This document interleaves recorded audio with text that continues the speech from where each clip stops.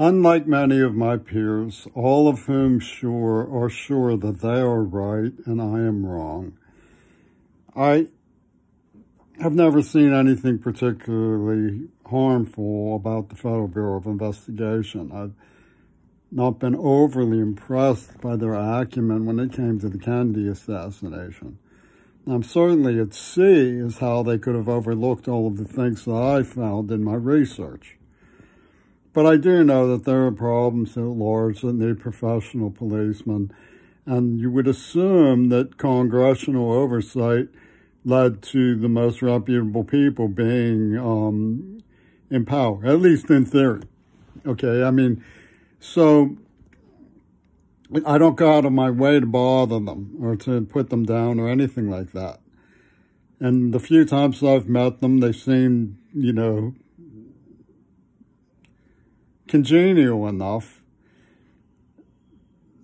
But, the history of the story of Mount Desert Island, I put it, in the newspaper at school.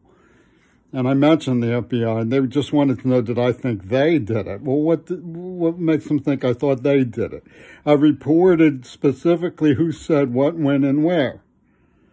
I mean, it was obviously little help, And it became slowly but surely clear that the administration of school, the local police, my so-called peers, foreign investigation like from Penis Gabriel, the whole objective of each and every one of them, the hospitals, the recovery program, the Christians, the feminists, the queers, the whole objective of each and every single person I talked to, Hollywood, was to lie and cover up and desist and resist in every way, in every particular, in every manner, any form of investigation that might be even considered.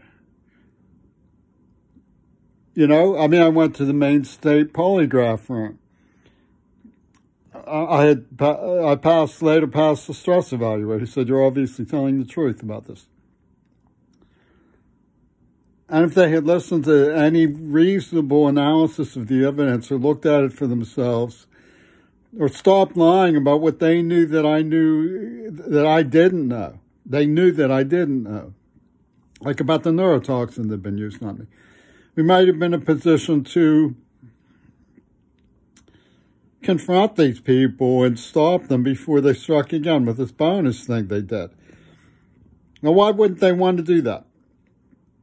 Apparently, they were afraid of empowering ideas, far out idealistic ideas about saving the world from climate change and so on.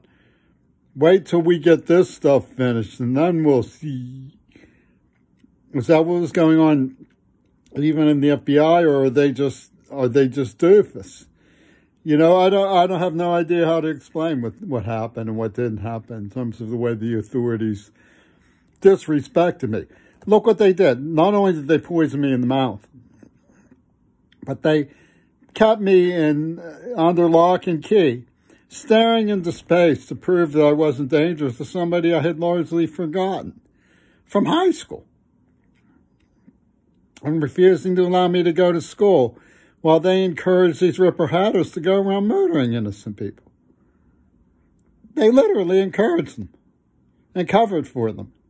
And they allowed the evidence to circulate like nothing was wrong. I mean, who cares, right? And all of the weird things that led up to this situation, they were just dull. Now, what could possibly be going on? What could be going through their minds? You always get, tuned into these devious attitudes about things like drugs and abortion and homelessness. How does that add up? It's not murder, it's depopulating. That's different. Is that what you're saying? Or what's abortion got to do with it? Abortion was passed by Congress. It doesn't have anything to do with transforming the human race by injecting the blood. I mean, those people were legally Nazi. They were circulating Goebbels and Yada Yappy Dat comes in defending Flame Over Africa from Senegal. I mean, why is he defending Flame Over Africa from Senegal? And these Goebbels people.